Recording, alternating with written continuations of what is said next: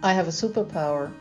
I can make calories stick to my body much better than most other people, in spite of exercising at the gym 3 times per week, commuting by bicycle, and having been a vegan for 11 years.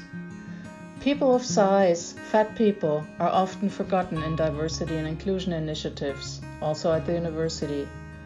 Meeting rooms or waiting areas that have chairs with armrests can be uncomfortable, up to the point of being painful.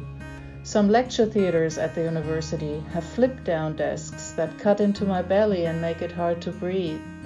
The university-branded sweatshirts stop at a size that is 2 sizes too small for me.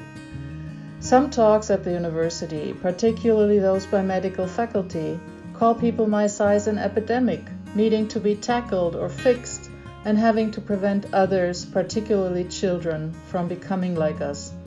During lunch breaks, people half my size whine about needing to punish themselves at the gym again for having eaten a cupcake. The messages that those armrests, those flip-down desks, those sweaters that are too small, those doctors and all the other skinny people have for me and people like me is clear. You don't belong here unless you starve yourself down to an acceptable size.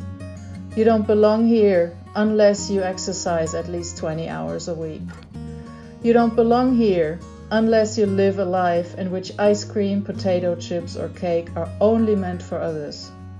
You don't belong here, and we will not let you represent our brand. You don't belong here until you let us take a scalpel, cut into your torso, and mutilate your perfectly healthy, incredibly efficient digestive tract into something that will prevent you from eating more than we want you to and make you need to swallow vitamin pills for the rest of your life because your restrictive diet will miss important nutrients. You are too big, you take up too much space, and unless you shrink, we don't want you around. Stop sending these messages. They hurt, and they are unfair.